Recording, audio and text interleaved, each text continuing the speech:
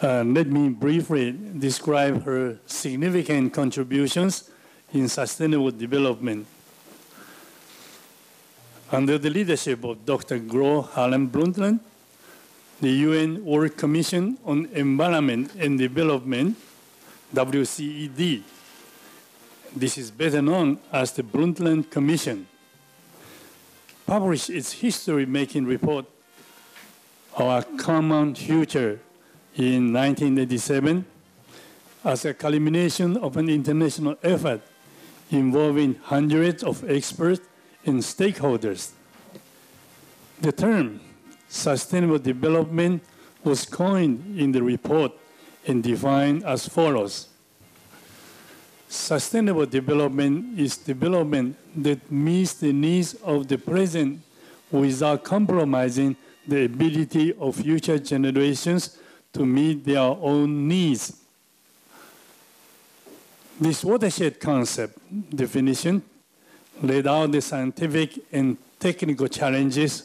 for the global community in the effort to strike a better balance of economic development, environmental integrity, and social equality. The direct result of the Brundtland Report was the 1992 United Nations Conference on Environmental and Development. This is known as UNCD, also known as the Earth Summit in Rio de Janeiro, Brazil. Brundtland and members of her commission play key roles at the summit. Among other results, the summit produced a comprehensive plan known as Agenda 21, which provided guided actions to be taken globally, nationally, and locally in order to make life on Earth more sustainable. The summit also initiated the most important international agreement for climate change, the United Nations Framework Convention on Climate Change. This is known as a UNFCCC, which led to the Kyoto Protocol. The Brundtland Report and Earth Summit have continued to influence subsequent UN conferences, including United Nations Conference on Sustainable Development. This is Rio +20, and the Conference of Parties, COP meetings. In 2007, she was assigned as United Nations Special Envoy on Climate Change to assist the Secretary General to progress the international negotiation among governments and organizations toward a post-Kyoto Protocol climate change treaty. In 2010, she was a member of UN Secretary General's high-level panel on global sustainability, which provided the report, Resilient People, Resilient Planet, a Future Worth Choosing. We continue to inspire action toward the future we want, adopted at Rio +20, and suggest options for a sustainable future for humanity. During her tenure as the Director General of the World Health Organization from 1998 to 2003, she focused on promoting sustainable and equitable health systems in all countries to combat disease and ill health. Under her leadership, the WHO addressed effectively global pandemics such as AIDS, malaria, and SARS. Dubbed the godmother of sustainable development, Dr. Gro Harlem Brundtland has been the global leader in promoting sustainable development for the benefit of humanity for more than 30 years.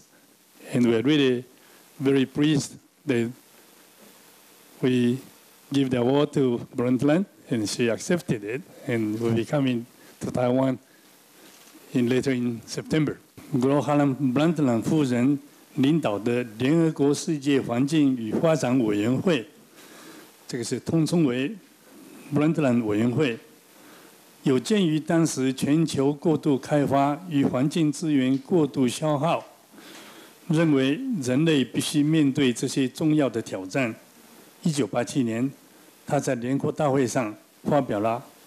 我们共同的未来，就是Our Common Future 的报告。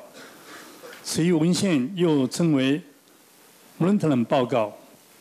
在国际数百位专家学者和利益相关者的经验与智慧集思广益下，正式将永续发展定义如下：永续发展是一种发展模式，既能满足我们现今的需求，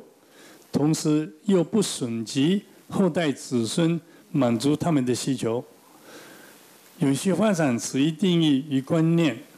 奠定了人类永续发展的基础，提出了方向与挑战，预计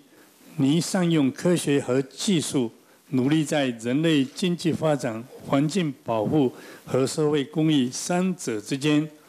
寻求发展上的均衡。Brundtland 报告的直接影响是1992年在巴西里约热内卢召开的第一届联合国环境与发展大会，这是叫 UNCED， 也叫做地球高峰会 Earth Summit。永续发展的理念，地球高峰会进一步将之规划成具体的行动方案，而且订定并发布了21世纪议程，就是 Agenda 21，视之为人类迈向永续发展的蓝图。全球各国和各地等不同层级已将该蓝图用为永续发展的最高等指标原则，使之直接影响了全人类未来代代永续的发展。在地球高峰会上，联合国首次也讨论了全球气候变迁的相关问题，订定了重要的国际协议，如联合国气候变迁框架公约，就是 UNFCCC 及京都协议 Kyoto Protocol 等，借以致力于延缓或降低人类所受气候变迁的冲击。Brundtland 报告与地球高峰会持续影响其往后联合国的重要会议，如20年后的联合国永续发展会议，就是 Rio+20 和 Conference of Parties (COP) 会议等。2007年，Brundtland夫人受联合国秘书长任命为气候变迁特使，任务是协助秘书长进行各国政府和各组织之间的国际谈判，以推动后京都议定书气候变化条约。2004年，他被任命为联合国秘书长的永续发展高层小组成员，提出人类对未来永续发展的选项建议，以继续激励行动，迈向Rio+20大会中所决议的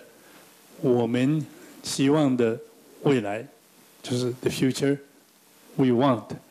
这是中文的解释。现在在这里补充一下。